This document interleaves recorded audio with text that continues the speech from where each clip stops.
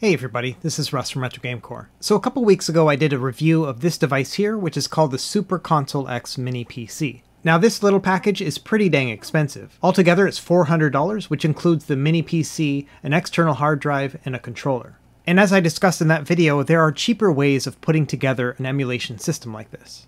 For example, you could buy your own mini PC and then load it all up yourself. And while that takes a little bit more work, you can save a lot of money in the long run. So guess what? That's what we're going to do today. We're going to take a mini PC, load it up with Batocera, and then put our own games onto it. Now this concept of running retro games on a mini PC like this is probably one of the most diverse and adaptable setups that you could ever use. Because instead of being tied to one specific piece of hardware, for example a retro handheld device, having a mini PC will allow you to expand the performance to meet your budget. And for the most part, you'll get the most bang out of your buck if you go this route. So we'll talk a little bit about the mini PCs that are available, as well as the one that I chose for this specific video, and then in general, how to set something like this up in the first place, and then we'll look at performance of the PC that I used. Now, if you've ever seen any of those videos from someone like ETA Prime where they show you how to take an old school PC and put it together and turn it into an emulation machine, this video is really no different from that. I will focus a lot on the setup part of it and kind of go over a couple of the issues that may come up, and I'll throw my own spin on the whole concept here at the end as well. So without any further delay, let's just jump right into it. Okay, let's get started talking about your mini PC options. Now the Super Console X Mini PC that I showed off in that earlier video uses a Larkbox Pro. And this little computer has been around for about a year now, and it has a pretty good processor in it. And as you can see here, it's running for about $180 on Amazon right now. If you go to AliExpress, you can find it for even cheaper. Now while I really love the performance on this mini PC, one of the things that bothers me about it is that I think it's actually a little bit too small. It's about the size of a Rubik's Cube, but one of the main downsides with it is that you have to use a USB hard drive. And all of a sudden, this mini PC isn't so mini anymore, because it's connected to a USB hard drive. So I wanted to look around for other mini PCs that actually allow you to install a second hard drive. And the device I settled on is this one here, the Geek Plus Mini PC. Now this processor is not quite as fast as the one that you find in the Larkbox Pro, but what I like about this PC is that it has additional space for another hard drive. And you can see it's listed here for just under $200, but the price seems to fluctuate quite a lot when you look at this one. I've seen it go down as far as $160, so make sure that you check those online prices. One of the nice things about shopping for these mini PCs on Amazon is that it only takes a couple days for them to arrive. So not a lot of frills when it comes to unboxing this device. This here is the connector that we're going to use for that other hard drive. More on that later. This is a pretty bare bones kit. It basically comes with a power supply and the PC itself. What I like about this one is that it has 5 USB ports as well as 2 HDMI out, a slot for microSD if you want to add additional storage, as well as dual gigabit Ethernet ports. There's some ventilation on the sides, but I'm pretty sure this does not have any active cooling, so it's going to be a silent PC. Now to get inside, we're going to have to remove the feet from the PC, and then use a precision screwdriver to remove these 4 screws. It's a little bit tricky to get the bottom cover out. I found the easiest way to do that is to take a small screwdriver head like this, and then pull that cover out using some leverage. Okay, so internally we do see there is no fan here. And here is that M.2 storage here, 128 gigabytes. This is the storage component for the Windows 10 operating system that comes on this device. Unfortunately, you can't see a lot of the other components. They're on the other side of this board. But yeah, overall, this is what it looks like on the bottom. Now, some computers actually allow you to boot from the microSD card. This means that you could load something like Batocera up on the SD card itself, and then run the system from there. Unfortunately, this computer doesn't have that support within the BIOS. Your next option could be a USB thumb drive like this one, and I made an entire video about how to run Batocera on one of these. But unfortunately, just like with the microSD card, even though the BIOS does have an option to boot from a USB hard drive, I actually couldn't get it to work. But for my use case, that's all good because I planned on putting a hard drive inside this anyway. Now going back to that Super Console X Mini PC, now this USB hard drive could actually be taken out of its shell and then just placed directly into this device too. So essentially you could potentially buy this hard drive on its own, and then remove it from its original case, hook it up using this connector, and then plug it into the computer. But for this video, I want to go DIY. I want to do the whole thing from scratch. So instead, you could get something like this, a 1 terabyte hard drive for under $50, and then we could use something like this to load Batocera and all of our retro games. Now me, I'm a big cheapskate, so I actually had this old 2.5-inch hard drive sitting around. This is actually an old PS4 hard drive that I had upgraded several years ago. So this part's pretty easy. All you have to do is fasten the hard drive to this bottom panel.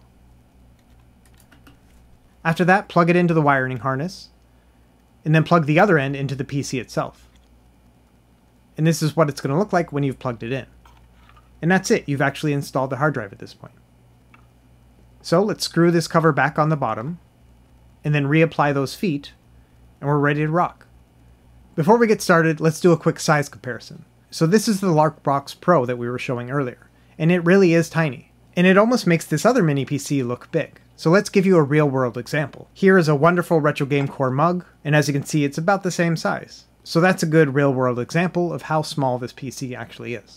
Now in terms of controllers, I would highly recommend using a wired controller. Now I'm a big fan of wireless controllers like anybody else, but I really love the fact that you can just plug in a wired controller and start playing immediately. And the latency is much lower on a wired controller than it would be any other wireless controller. So I actually recommend this one, which came with my Super Console X mini PC. But you can buy it on its own for about $25–30, and I'll leave a link in the video description below. That being said, if you have an Xbox controller or a PS4 controller, you can actually just plug those directly into this PC as well, and Batocera is going to recognize them and they'll work fine. So yeah, you could totally buy your own controller, but at the same time, if you have one already, maybe think about using that one. Now we're going to use the Windows side of this mini PC to load up Batocera, which means we're going to need to have a USB keyboard in order to work within the BIOS. So if your main PC uses a Bluetooth keyboard, you're going to want to have something that has USB connectivity. And this little mini keyboard is the one that I typically use with mini PC setups, because it has a built-in trackpad, it's unobtrusive, but it also has a rechargeable battery, as well as the USB dongle. Now one of the funny things I found about this PC is because the fact that these ports are on two different edges, it actually looks really weird when you have both an Ethernet cable plugged in, as well as your power and HDMI. And so because of that, I decided to use a USB Ethernet cable here, so that way I can get the Ethernet connectivity without having that whole double port thing going on. So this is how I set it up myself. Now speaking of things that bothered me, it kind of bothered me too that the logo was on its side in relation to where the ports are. Now this is something that I obviously got over very quickly, but at the same time I really wish that they had rotated this logo. Okay, enough nitpicking here, let's turn it on. So when you first boot it up, it's going to get you through the entire Windows 10 walkthrough. It's going to take a few minutes just to set everything up, but after that, you're going to be here on the Windows 10 desktop. First thing I like to do is to go into the This PC and then check the properties, and then just verify that the components are here or what I expected. And sure enough, it has the J3455 CPU and 6 gigs of RAM. And as you see, it's running the 64-bit version of Windows 10 Home. So let's install a few apps. I'm going to use this website here called ninenight.com. This one's going to allow you to choose just a bunch of standard apps and then install them all at once. So things like Google Chrome, or Discord, or Steam, all of these are available immediately on this. Now another piece of software that's going to be an essential component is this one here called Balena Etcher. We're going to use this one to flash the Batocera image on that other hard drive. So be sure to download and install this program. Next, you're going to want to download the Batocera image, which you can get directly from their website, and just grab the one that says Standard Desktop Laptop. You may get a connection error initially, just go into the advanced settings and then proceed to the download. Once that download's complete, let's open up Balena Etcher, and we're going to select Flash from File. Then, navigate to wherever you saved Batocera, and then select that. And then under Select Target, we're going to click on this button here, and then select this Show to Hidden dropdown. Here we're going to grab that hard drive that we installed earlier. It's a Toshiba and it's 500 gigs. After you select it and then hit Flash, it's going to come up with a big old warning. It's going to say, do you really want to do this onto a hard drive? And you say, yeah man, I want to do it. It's going to take a couple minutes to flash the Batocera operating system onto this hard drive, but after that, you're done.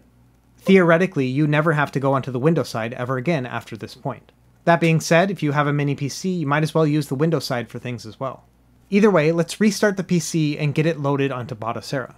And this is the moment where it's really important to have a USB keyboard plugged into the PC. So as soon as the logo appears, you're going to want to hit a button here. It's either going to be delete or F9 or F2. Just experiment and see which one works. It's typically going to be delete though. And this is your BIOS menu. Within here, you want to go into the Boot tab, and then find wherever it says Hard Disk Drive Priorities.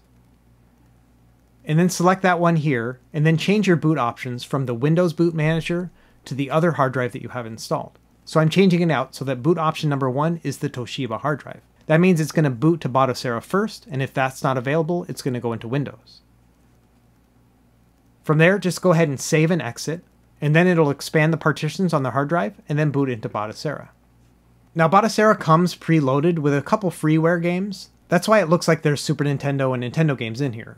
We'll take care of those later. First, we're going to address the fact that you may not have any sound when you first start up Batocera. And typically this happens when you use HDMI as your sound output. So if you go into the System Settings menu and you go into Audio Output, you can see that there's multiple HDMI options available. But sometimes it's very hard to figure out which one to use. So there's an easy trick to figure that out. What you want to do is go into the Kodi Media Setter here in the main menu. And then within Kodi, go into the Settings, and then in the System Settings, and then select Audio, and then Audio Output Device. Now within here, you can see all the same HDMI options here at the bottom, but you can see that one of them looks a little bit different than the other. And that's because that's the one that's probably in use. This is the one that I have hooked up to my capture card. So I'm going to remember that HDMI 1 was the one that looked weird. From there, I'm going to close out of Kodi and go back into Batocera. I'm going to go back into that Audio Output option, and I'm going to select HDMI 1. At that point, you need to reboot the system, and just like that, the audio will start working.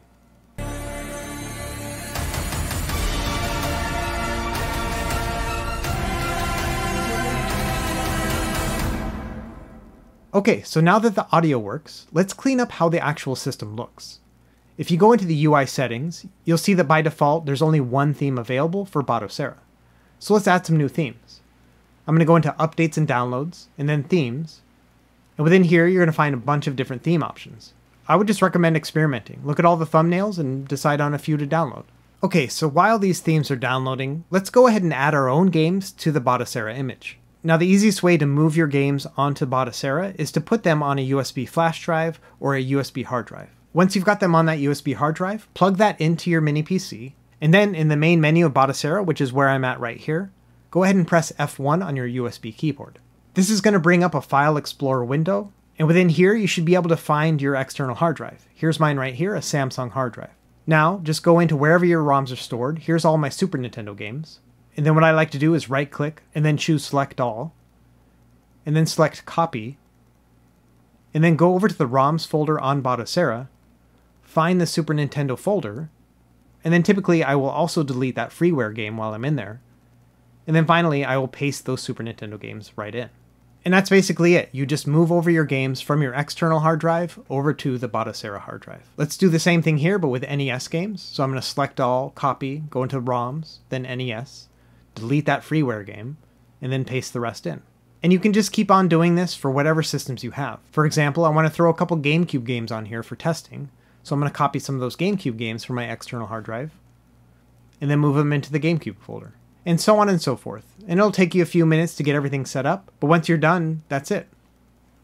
And finally, the last thing you want to do is move over BIOS files. These are system files that your device needs in order to run specific systems. Now I can't tell you where to find a BIOS pack, but if you Google it, you should be able to find what you need.